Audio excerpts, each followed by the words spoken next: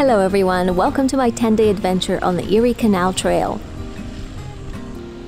On this solo self-supported tour, I'm riding across the state of New York on my folding bike, the Brompton Sea Line Explorer. I'm starting in Niagara Falls, Ontario, Canada, and ending in Albany, New York, United States. Every adventure has a beginning, so I'll see you in Niagara Falls, Ontario, as I cross the Rainbow Bridge to the United States. Good morning everyone, welcome to Wheels on the Bike. I'm Agnieszka and I'm at the start of another bicycle touring adventure. Where am I? I'm at a border crossing to the United States. I'm going to be taking the Erie Canal Trail to Albany, New York. But all adventures begin with some sort of a start, and my start has been, well, getting dropped off by my parents and now waiting at the border. Bicycles are not allowed on the pedestrian bridge. No worries, we wait. And the views are great. It took me about 30 minutes to cross the border, and the crossing itself was very smooth. Once in the US, my first task was to ride southeast to the town of Tonawanda to join the trail. The trail from Tonawanda to Lockport is paved. I rode on multi-use trails and joined some on-road segments. The trail was very well marked.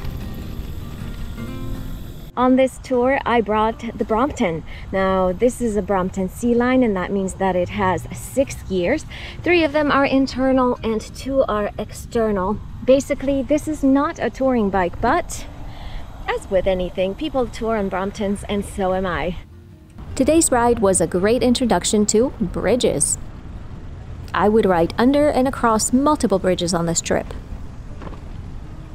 And after crossing one of them in Pendleton, right off the trail, I found a little gem, Uncle G's ice cream.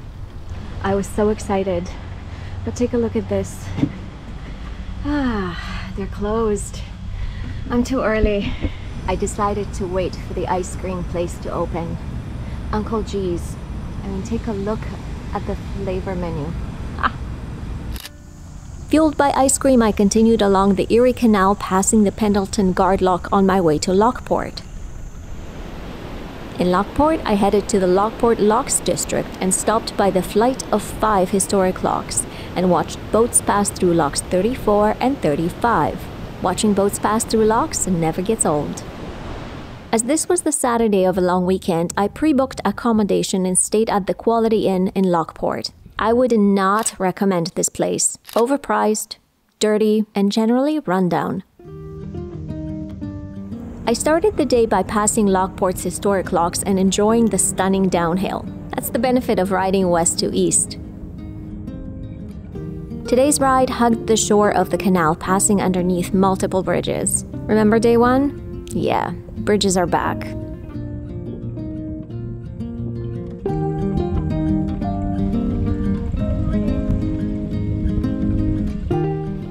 I rode next to farmlands and apple orchards. I may have also stopped to pick up an apple or 2.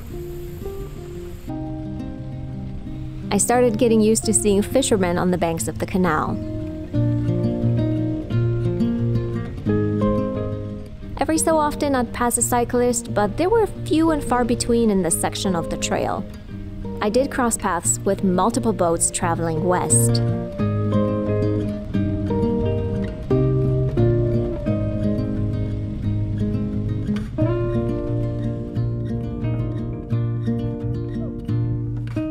Unfortunately, the town or village of Middleport didn't have all too much to offer in terms of food. The one cafe was shut down completely, the other one is closed on Sundays. This is a no-go as well, and that's because they're closed on Sundays. So I stopped at a pavilion in Middleport. This is what it looks like. The one great thing about it is there is a water spout here. Let's see, I don't know if this water is potable, if it's drinking water or not, but let's see. Oh yeah, there's water here, perfect. I will need to soak my arm sleeves because it is so hot today. Another great thing about this place is that they have outlets. They have multiple outlets, so if you need to charge up, this would be a place to do it. And of course, this is a beautiful place to offer shade, and the views are, well, just beautiful. What is missing here is a porta potty. I wish there was a porta potty here. Asking too much? Maybe. Leaving Middleport, I continued along the Stone Dust Trail, and this time I passed a couple of people kayaking. village of Medina with its lift bridge was my next stop. Medina, USA. As I continued along, I spotted a large apple structure called the Big Apple. Passing through the village, I came upon a very rough section of the trail and dismounted the bike. I was rewarded with a beautiful view of Niagara Falls just off to the side. I passed underneath the bridge and admired the mural painted on the wall.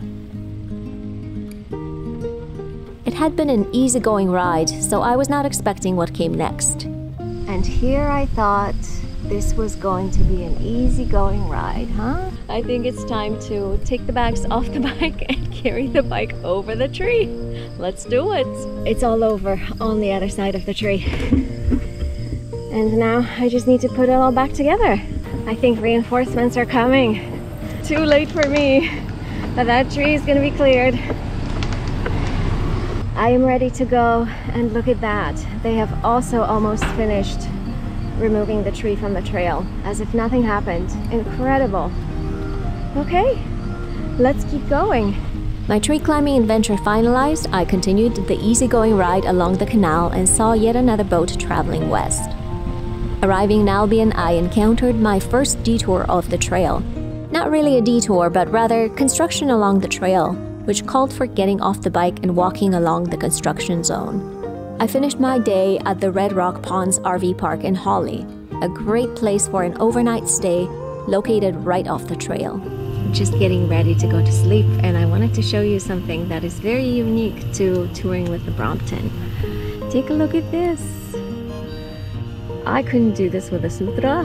I am really tired as I didn't sleep well last night, so I will say good night and see you tomorrow. Good morning, everyone. Welcome to another day on the Erie Canal Trail. It's just about 7 a.m. and it's time to pack this up, eat some breakfast, and head out on the road. Let's go. Day 3, what's the plan for today? Right now, I am just outside of Hawley or Holberton, and I am heading over to Pittsford, and that's just beyond Rochester there. Another 50+ kilometer day, another easygoing day. Just wanted to show you on the map where we're at. The day started off right next to the canal. The riding surface was stone dust or compacted limestone, with paved sections leading to bridges and crosswalks. As in previous days, I passed multiple bridges and stopped by parks and small gardens along the way.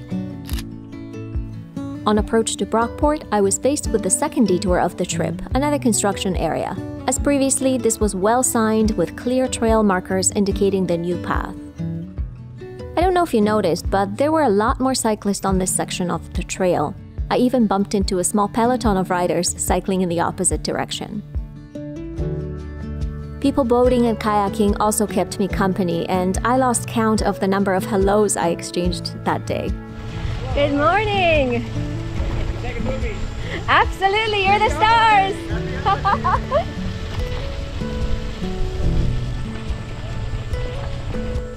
The mature trees that lined the trail provided me with the necessary shade. I was lucky to be riding in the September heatwave. I'm in Spencerport. I stopped at the Union Street Coffee House. It is Monday of a long weekend, Labor Day weekend. This place is open and they have some delicious coffee. I've been craving a really nice coffee for some time now, and I have it. Did I mention it's hot yet? It is incredibly hot today. This is what's on the menu. Lots of water, lots of iced coffee, and a very happy Agnieszka.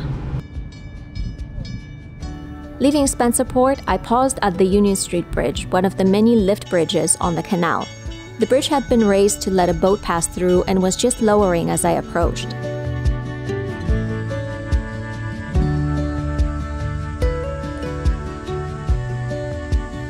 I am slightly confused in that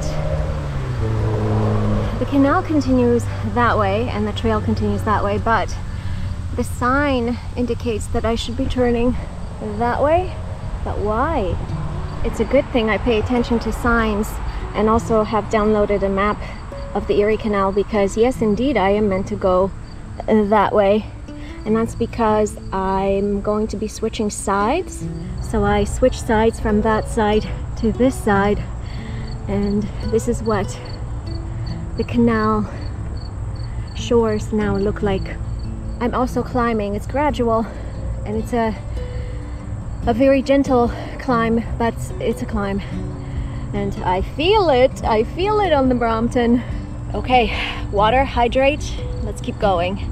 There was a difference in the trail as I approached Rochester city limits. Trail surface was now paved asphalt, and I could tell that I was riding through a city.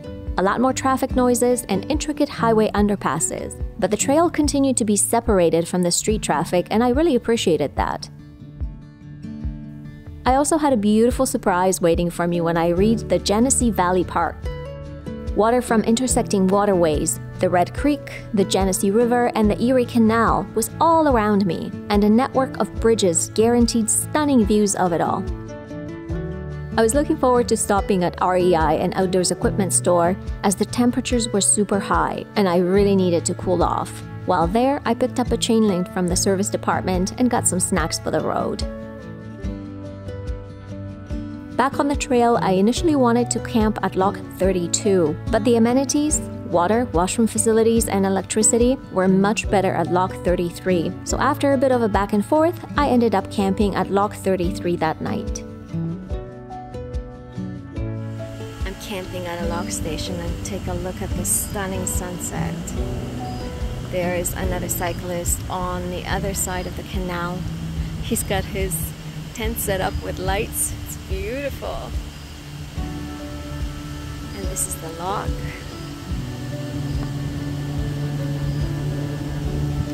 And I camped myself right underneath or right next to a lamp. Who's getting sleep tonight? It's a good thing that I have a mask for my eyes, otherwise I would not be sleeping. Alright, so we've got ourselves a trail that is closed, and here's where we need to go.